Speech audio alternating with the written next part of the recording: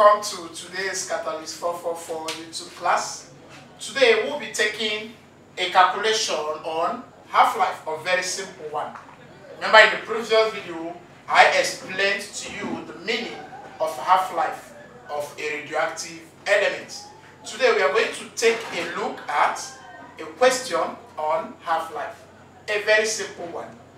In the next video, we'll look at bigger questions on half-life. Let's take a look at this question that says, calculate the half-life of a radioactive isotope whose decay constant is equal to 0.0032 per minute. Okay, first we'll start with the solution. Remember, in the previous video I told you that half-life is equal to 0.693 divided by K. T half is called half-life, while K here is called decay constant. Decay constant. And they gave us decay constants.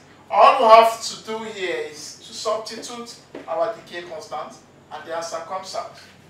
And our half-life becomes 0.693 divided by 0.0032.